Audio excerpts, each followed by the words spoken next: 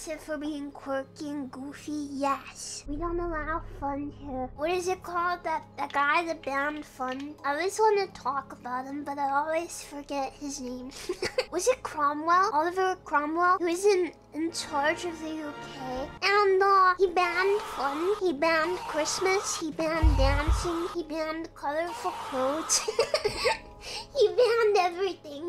He banned plays. He banned theater. He was a little evil. He did a little trolling.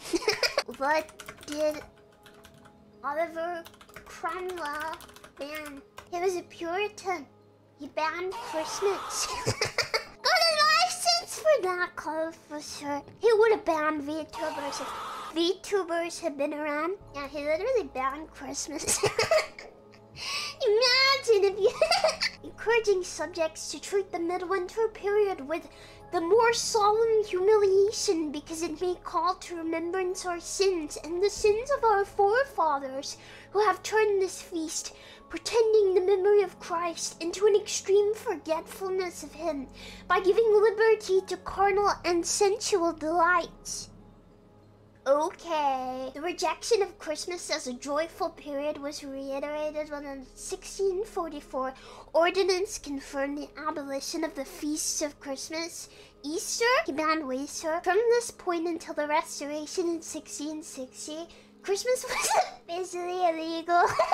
Christmas riots broke out. The people were not happy. They were not happy. Night of his death, a great storm swept England and all of Europe. The most likely cause of death was sepsis, blood poisoning. He was buried with great ceremony. That's nice. Cromwell's body was exhumed from Westminster Abbey on the 12th anniversary of the execution of Charles I in 1661.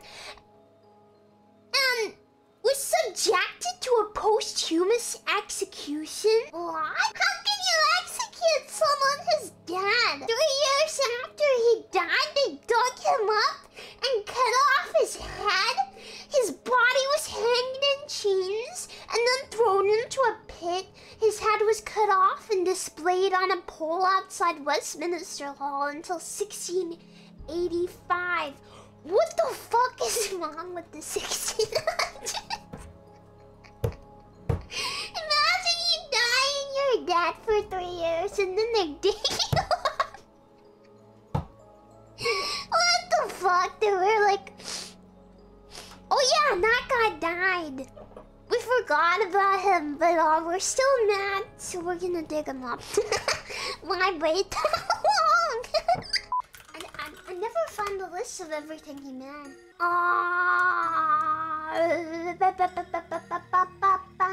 He wanted everyone to lead their lives according to what was written in the Bible. The word Puritan means the followers had a pure soul and lived a good life. Cromwell believed that everyone else in England should follow his example.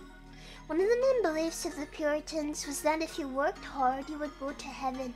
Pointless enjoyment was frowned upon. Cromwell shut many inns and the theaters were all closed down. Most sports were banned. Boys caught playing football on a Sunday could be whipped as a punishment. Swearing was punished by a fine, although those who kept swearing could be sent to prison. Cromwell believed that women and girls should dress in a proper manner. Makeup was banned. Puritan leaders and soldiers would roam the streets of town and scrub off any makeup found on unsuspecting women. To keep the population's mind on religion, instead of having feast days to celebrate the saints, one day in every month was a fast day. You did not eat all day. Sunday became a very special day under the Puritans. Most forms of work were banned. Women caught doing unnecessary work on the holy day could be put in the stocks.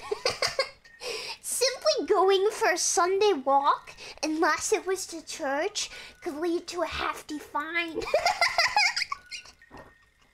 Literally 1984!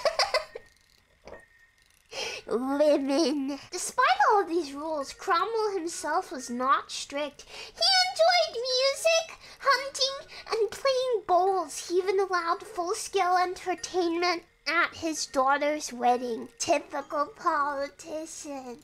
The rules are for you.